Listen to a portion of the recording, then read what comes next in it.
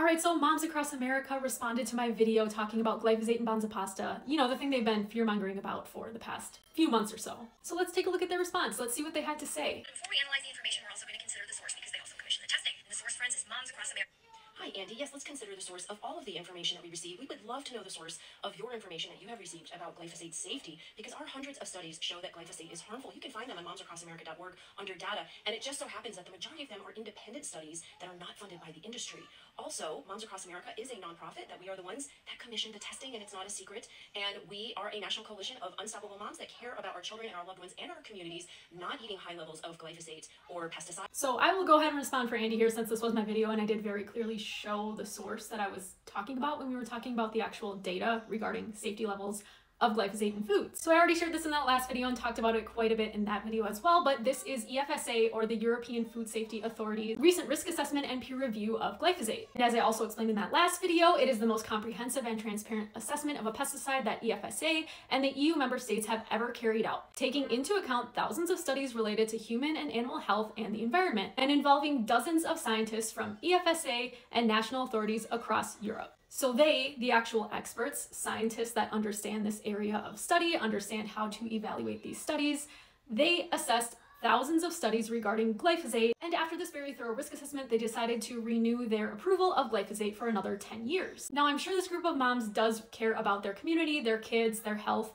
and they are concerned about what is in their food. That is totally valid. However, this is not a group of people that have expertise in this area or even have expertise evaluating scientific studies like scientists in EFSA do, as well as scientists in regulatory agencies across the world. And that lack of understanding of how to properly evaluate all of the evidence and how to assess it is very apparent when they try to talk about it. I'll let Dr. Ids take this one because he did talk about it in one of his recent videos as well. Not only that, but they claim they read a lot of science. Okay, but if you can't comprehend that science, then what good is reading it? For example, on their website, they state that 21% of samples were positive for glyphosate at levels higher than 10 parts per billion, which they claim is the EU default threshold for acceptable pesticide residues. Now, this makes the number 2,900 sound super scary, right? Well, that's a complete lie, and once again demonstrates their inability to comprehend what it is they're reading. From the official EU Commission regulation, acceptable residual levels for glyphosate on chickpeas, which is what bonza pasta is made of, does say 10 here.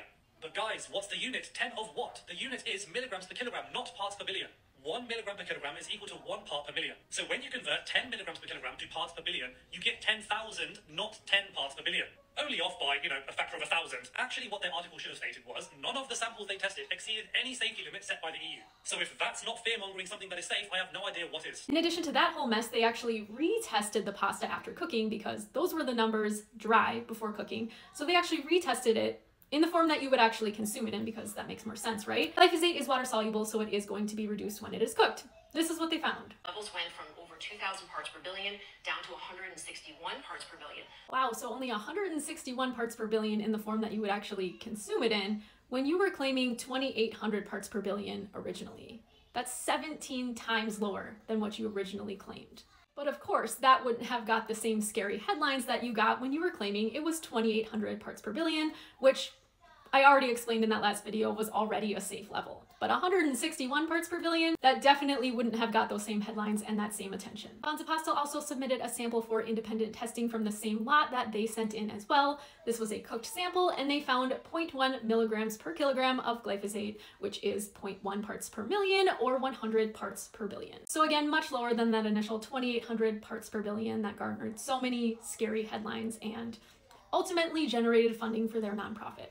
All right, let's move on. This is a 3-part series. FSA and EU member states carried out a risk assessment and peer review thereof for the active substance glyphosate. It is the most comprehensive and transparent assessment of a pesticide that EFSA and the EU member states have ever carried out. Let's talk about comprehensive, shall we? Okay, so what we know, going back a little ways there, Food Science Babe, is that Charles Benbrook assessed all of the studies that the International Agency for Research on Cancer used when they determined that glyphosate is a probable human carcinogen and a definite animal carcinogen back in 2015.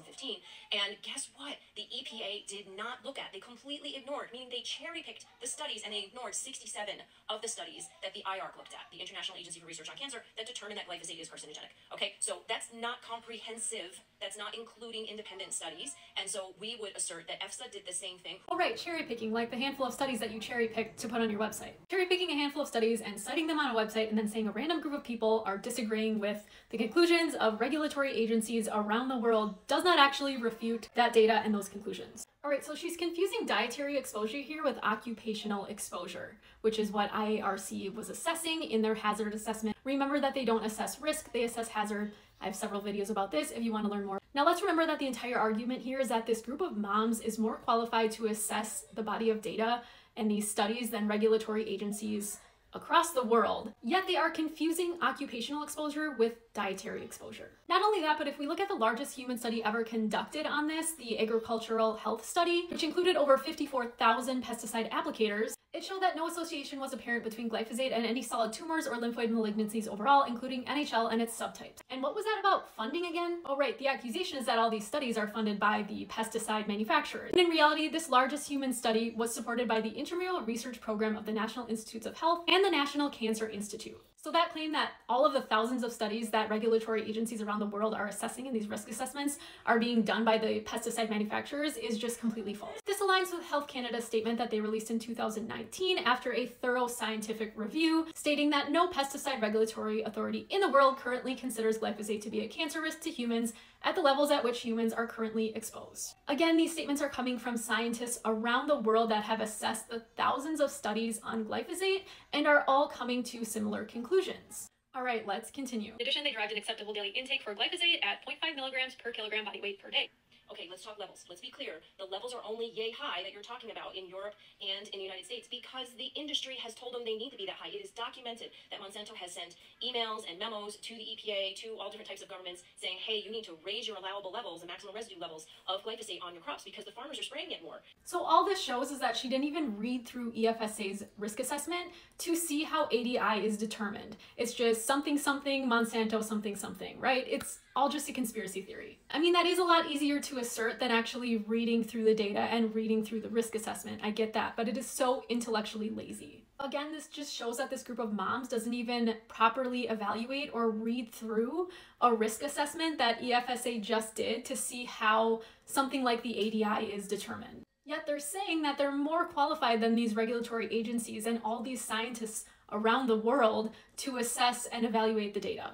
It's just wild. So again, this risk assessment took thousands of studies into account to determine an ADI, and I'm going through here all of the relevant information and studies that you can go ahead and read in this risk assessment that allowed them to come to their conclusion on what the acceptable daily intake should be. Similarly, again, regulatory agencies around the world have assessed the thousands of studies and come to similar conclusions. If you are saying that Monsanto or Bayer has somehow influence all of these regulatory agencies around the world to come to a specific conclusion, all you have is a global conspiracy theory at this point. So after reviewing all of that data, they found that the acceptable daily intake is 0.5 milligrams per kilogram of body weight per day. So these ADIs are typically set based on the NOAEL, which is the no observable adverse effects level, and a safety factor of 10 to 1,000 is typically built into these numbers to determine that ADI, so they are extremely conservatively set as well. And in this case, a uncertainty factor of 100 was applied. In the caption, I'll detail all the types of tests that are required in order to conduct a risk assessment like this and to come up with an ADI or a reference dose. So let's go back to their cooked pasta number that they got, 161 parts per billion, and use EFSA's extremely conservatively set ADI of 0.5 milligrams per kilograms of body weight. A 70 kilogram human could consume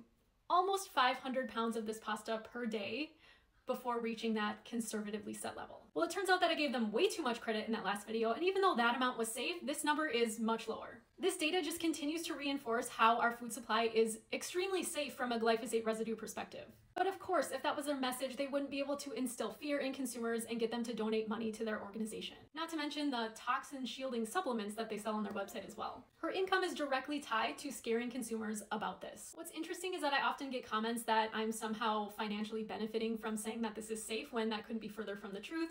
I'm not getting paid by anybody to say this, I'm simply just communicating the available evidence. And in fact, some platforms that I post my videos on don't even monetize content anymore, so I'm literally not getting paid anything on some platforms, and even the ones that I can monetize on is very little. If there was evidence showing these levels were unsafe, I would communicate that data as well, but The evidence simply just doesn't show that. The overwhelming evidence shows that this is safe. I do also want to note that you can both not like Monsanto/Bayer as a company and also take an unbiased approach to evaluating the data and understanding that the data shows overwhelmingly that these levels are safe. Because again, if they were taking an unbiased approach to evaluating the evidence and actually understanding how to evaluate the body of evidence, they would come to the conclusion that the levels they found are safe, and they wouldn't be able to instill fear in consumers in order to get them to donate to their organization.